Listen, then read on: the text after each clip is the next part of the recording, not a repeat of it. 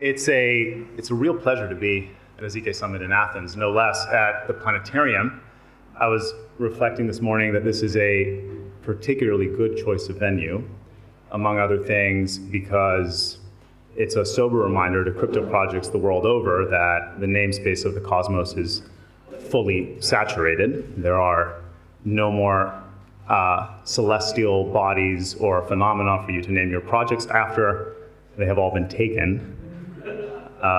So please keep that in mind when you're starting something new.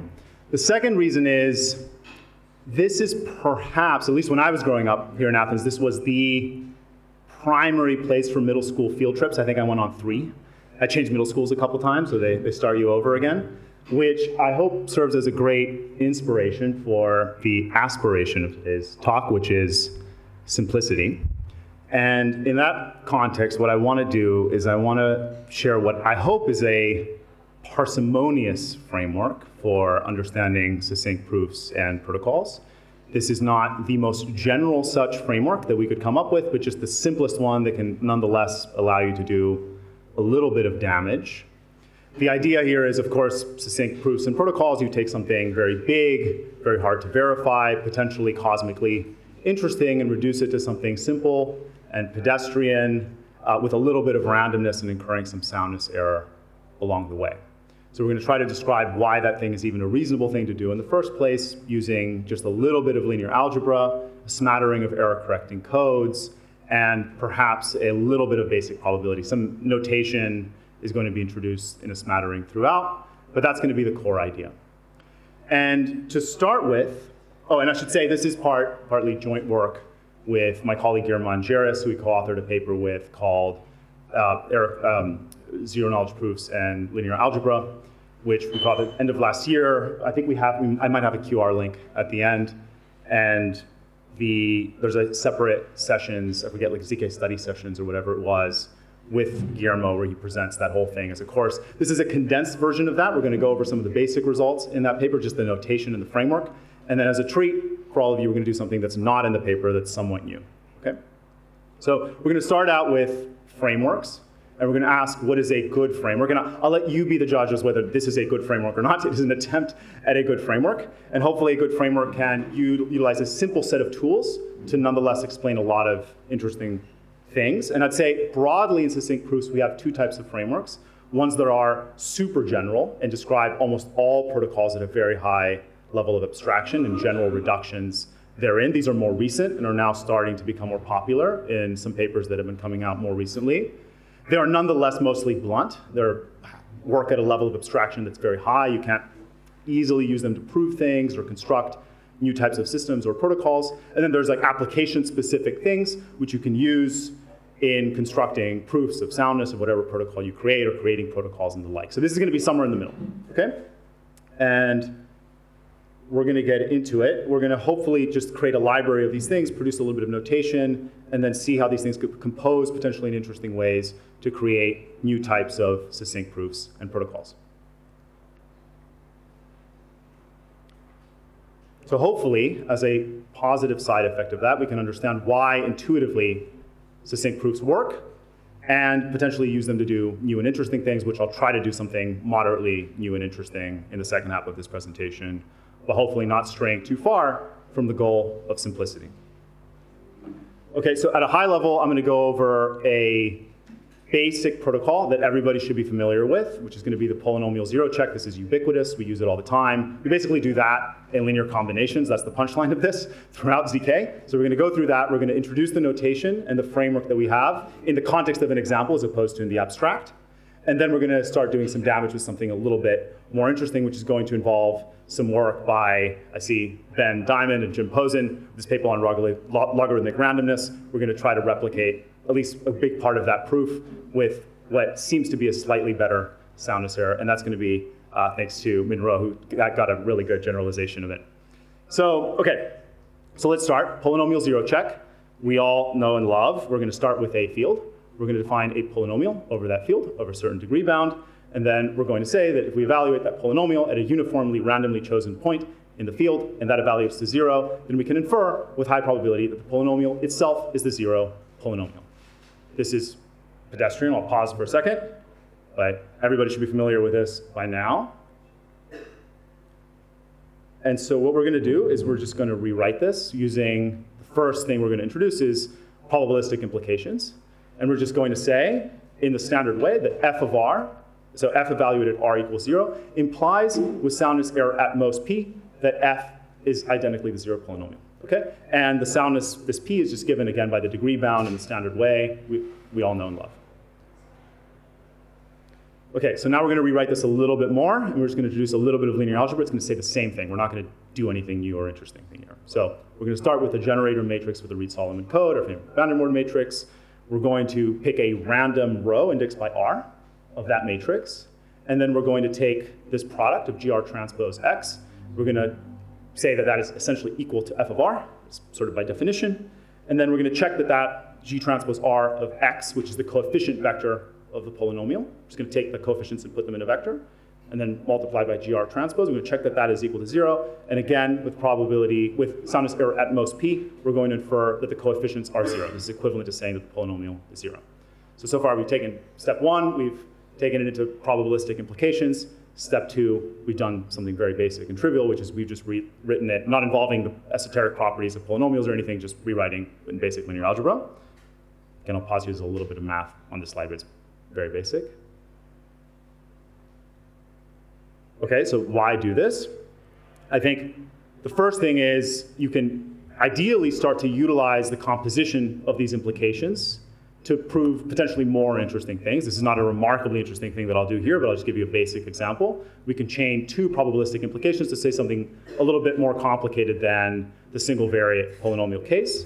So let's take a coefficient matrix of a bivariate polynomial with degree bound n-1 in each of the 2 variables.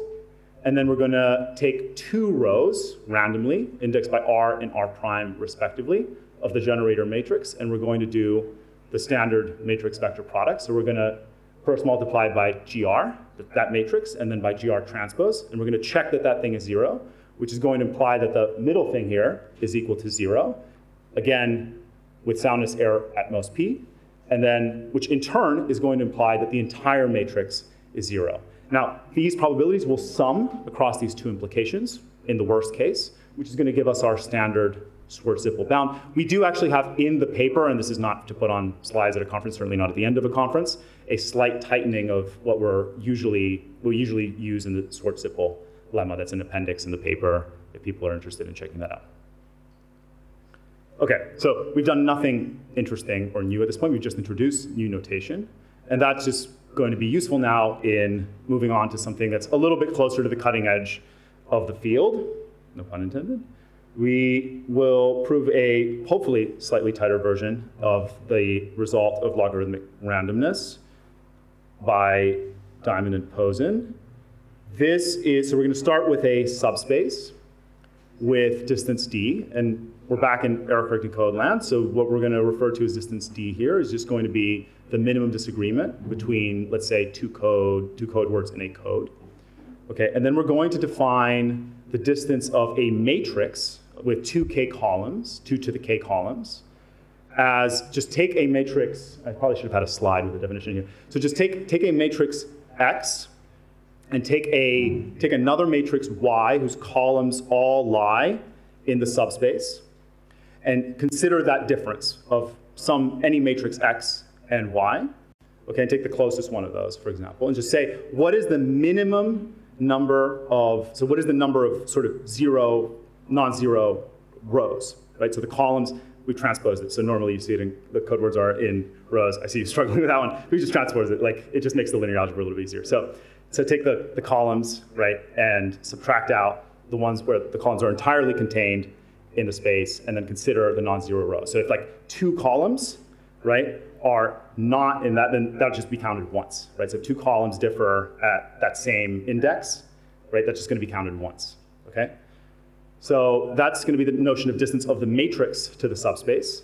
And the rewriting of the basic result is going to be that we're going to take this matrix vector product of this matrix X with this tensor product YR, okay? So notice again, this is a logarithmic number of random elements. We have 2 to the k columns. We have k of these random entries.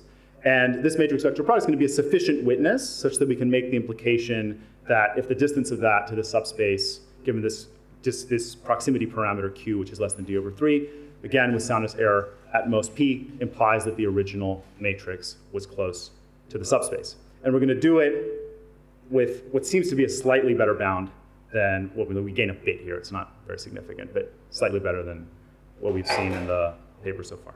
Okay? So this is a particularly interesting result, not only because we love to shill Olvatano, our investors, and Olvatano, it's a really well-written paper, you should read it. It is also one of the fastest breakdown-like schemes, and the main reason for that is that you can view this x, yr product as a partial evaluation of a multilinear polynomial, which lets you merge the query, the commitment and query phases of breakdown / Ligero-like protocols. It's also, the original Binius paper uses this as the algorithm core. They do some cool things with packing and so forth. It's not necessary that you use the really cool data structure in Binius that was presented earlier today with this particular framework, but I think still the fastest prover for Binius is using this, so maybe next that fastest prover period is using this abstraction. So we think it's particularly interesting and happens to be a more recent, slightly more involved result to hopefully demonstrate that you can do cool things by just chaining implications together. Okay, so we're going to start with something that is due to Min sitting over there, who got we got it for d over 4, and he was able to generalize it all the way up to d over 3 for the proximity parameter. So we're going to take two matrices, and we're going to take this linear combination with these coefficients given by, again, these r prime and 1 minus r prime, which again, r prime is uniformly randomly drawn from the field. Right, and we're going to check that that thing is q close to the vector space, to the subspace, and then we're going to say with soundness error at most p that the matrix whose columns consist of x1, x2 is also close to the subspace. And we're going to do that with this bound. We are not going to prove this here. This is sort of, you have to do this in the old-fashioned way. You have to sit down like you did with pencil and paper and prove it, and we make no claims that probabilistic implications will suddenly solve that for you. You still have to do a little bit of math. Okay. So now we're going to take that result and just by using a little bit of induction and hopefully just chaining a couple of these implications together, do all the rest of the work. And again, this is what we're trying to prove, which was from the previous slide, that this matrix vector product, if we check that, then the matrix is close to the subspace and we're good. And we're going to do it, of course, by induction. So first we're going to start by sort of unrolling this tensor product. We're going to take that very last entry and separate it out. We're going to call this everything, all the tensor product all the way up to k minus 1, y tilde, and then we're just going to take that final thing and tensor that. This is just definitions of the Kronecker product. Okay, we haven't done anything. And so given that these two things are equal, their distance is of course the same to the subspace. And then this is the inductive hypothesis. So we're going to say very clear, we're just going to say we're going to test the thing on the, just as we did before on the inside, with the last value. So again, this is just the left-hand side here is just the right-hand side of the previous one. The inductive hypothesis that implies with soundness error no larger than k minus 1, q plus 1 over the size of the field, that this linear combination on the right is itself close to v. And of course, that is simply the basic step that we had in the previous slide. So we're done. And you just need to go and sum across all the k random values, and of course you get the claim bound of k, q plus 1 over the size of the field. I'm going to pause here. I want to see the look of comprehension specifically on your face, and then I'll move on. It seems legit, especially assuming the step you did. Yeah, we should go over that separately. It's actually really nice. It's pretty simple too. We can go over it. Okay, so this is the punchline. I think this is what we set out to prove. I think what's nice about it is you can chain these probabilistic implications really nicely together, and they work very nicely. The proof itself is like a page and a half. You put everything together. It's including the basic step. It's like a page and a half, which is really nice. The notation's really clean and simple. And it intuitively, maybe this induction step gives you an indication as to why this tensor code thing is the right thing, is you're taking these you're basically taking these matrices and folding the columns at every step, right? So it's like Fry maybe folds that way and you're folding this way or something. So hopefully that gives at least some indication to someone that a framework like this that's not the most abstract, but still is sort of sharp enough to go in and prove some results is an interesting one, and hopefully allows us to clean up and simplify notation, compactify notation of things that we already know, and maybe even do some slightly new things like we did today. So Min, thank you for the contributions to the basic proof, and thank you everyone. So I'll open it up to questions.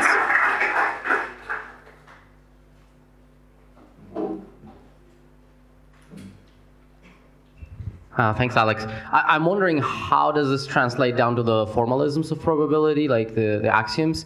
Can you write this implication as a statement that the probability of this and that is bounded by this? And do the properties that you're using, such as, I'm guessing, transitivity or whatever, translate down to the axioms of probability? For example, I'm wondering, like, what is your probability space, all these things? Is this in the paper?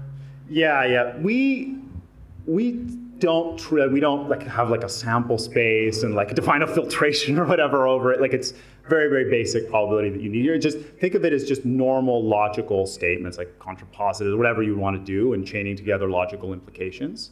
Okay, and just now impose a soundness error on top of that, right? There's like apparently another, we had never seen, we kind of made this up, right? Because the way this came up is we were writing some of these proofs out on a whiteboard and in our office, and we just started rewriting them in this way because, first of all, it takes less space and it was nice, and so it just also felt like a good way of doing proofs. But you can chain them together and compose them, and you can also take contrapositive and so forth, and just the probabilities would either negate or they would sum. Like, you can take a union bound and so forth. Sometimes you would want something sharper than that, right? Like, for instance, here at the end we just summed everything together, right? Which turns out to be fine. Yeah, because in cryptography, as you may know, like there's often the problem of if I go a little bit too high level and I use probabilities and implications. For example, if the number of implication steps is dependent on the execution, for example, it's like a polynomial of whatever security parameter, then it actually doesn't really work out, right? So you need to be very careful of what are we doing here. That's right. Okay. That's right. You don't get to avoid that. Yeah. Okay. Yeah. Then. Oh, wait, there's somebody in the back too. Okay. Hi. So we'll take both. Yeah. So the key result, which is in the background. Yeah. So that's exactly the same as the one in Ben's paper, right? So it's that is basically exactly the same. So the improvement is just the 2, right? It's just the 2 factors. Yeah. And Ben is very good at math, so we should go back and triple check it just to make sure. Yeah. Thank you. Yeah, so it's Q plus 1 divided by the field size. Yeah. Cool. Thanks. There you go. Is this on? Yes, it is. Yeah, and by the way, you shouldn't undersell getting rid of that factor of 2. It's actually, in the most recent version, it's stated as like a would be nice, right? Like kind of a conjecture, essentially, like can you get rid of that factor of 2? So that's actually pretty good if you can. Okay, maybe we just add it to the paper or something. Yeah. But yeah, I was just going to follow up on this. I mean, to me, it's pretty clear how you make this precise, grounded in probability theory. You basically say that the locus of the parameter space where the left-hand thing is true and the right-hand thing is not true, right?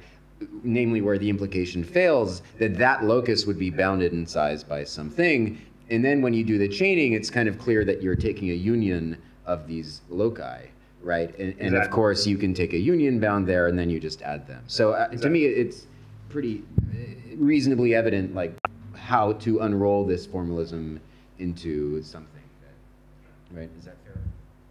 Yeah, exactly. And far better stated than me, as always. Does it work? Yeah. So thanks for the talk. So I fully agree. Like, I mean, all the proof systems are typically built by an IOP where you have all the random reductions. Seems to me like when it comes to linear algebra, that might be maybe a good generalizing framework for general linear codes. But it seems to me or did you ever think of like a complementing picture that is more centric to algebraic geometry codes? You know, even the example with the Vandermonde matrix and so on. Yeah. it can be all, again, played down to Schwarz-Zippel in the appropriate setting. Not claiming exactly in that way, but it seems to me like there is a lot of potential of uniformization of all different structures. Let's stay for a second just with univariate snarks or the IOP. There's a lot of potential of unification in terms of the algebraic objects you use, on which you do Schwarz-Zippel. Personally, I'm not, but it's just my personal taste, I'm not so much a big fan of linear algebra, because what you often lose is the connection. Look even at FFT-based encoders. You could, like Basefold, you could write it down, with all, define your foldable, how do they call it, foldable code? Yeah. And I have a funny story about that. But what it hides, in my opinion, it's just a personal opinion, it might be wrong here, is you can do foldable codes. That's just as a generalization of Reed-Solomon codes to some algebraic geometry codes, including Frey-Binius like additive FFT codes and so on. But just long questions short. Did you ever think of like a complementary unifying framework in the sense of the algebraic codes or the algebraic objects? Yes. So in this case, so a few things. One is, generally speaking, the abstraction of linear algebra is you can explain to an undergraduate and so forth. So in this setting, funny enough, actually with Basefold, the thing that we have described, so we have in our paper sort of a basic proof of Frey using just these probabilistic implications. And it turns out that actually the thing we used was itself based, which fits very nicely, and you can do it in that framework. Now, could you go a level higher in abstraction? Actually, where most of the things break down is that we end up just working in code-based things in general, right? And so the higher level abstractions that we've been mostly curious about have been, can you have like a module theoretic generalization? For example, the stuff that we have here, which turns out to be similar to some other work. In terms of more general codes and constructions therein, any linear code would fit naturally inside of the framework, right? Because you can describe it simply as you take a generator matrix and multiply it by a vector, right? Thanks. It seems to me exactly, but that's my personal opinion. So once you move away from the algebraic picture to generator matrix, you lose a lot of background information. So potentially, but it turns out to be sufficient to prove things that are useful in the field. So the question is like, how much machinery and abstraction do you need to prove the thing that you want to prove? Agreed on that. And what is the barrier to entry for somebody coming in to utilize? Because it hides the idea of the proof, no? What's that? You have it's like you write a high-level program in assembly. Yeah. That's the danger, no? That's right. And so I would argue that's assembly, right? It's like, what is the minimum set of things that I actually need to do something? And by the way, I totally agree with you. I think there's frameworks at multiple layers of abstraction that are interesting. I think there's like ones that are like super abstract now, and you can't use to do anything. And then there's ones that I just need to come up with a new framework every time I'm looking at a new system, even though the tricks are overlapping, every single time to come up with my proof. And I'm not that good in order to be able to have to figure it out every single time. And you can reuse a lot of the same trick, because it's basically the same. The punchline is, it's all the same stuff almost every single time, at least pertaining to these codes. Thank you. Yeah, but I think that would be a very interesting generalization. Maybe we should chat about it. I think you make a really good point.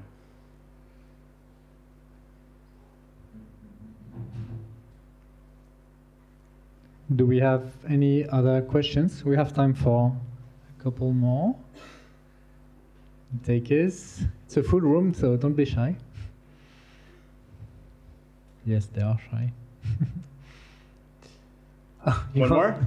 Okay, we have a few minutes for your long Just a side question. You were mentioning you did write down proof of Frey. Exactly. Yes, we have it in the paper. Probabilistic reduction chain. You also take into account the joint query. Oh, sorry? You take into account the joint query.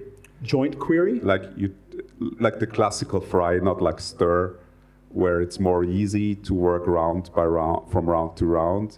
The classical Frey where you just have the commit phase, and then you jointly query all the committed oracles. I think you mean the query positions are correlated in the sense that you have a chain of committed.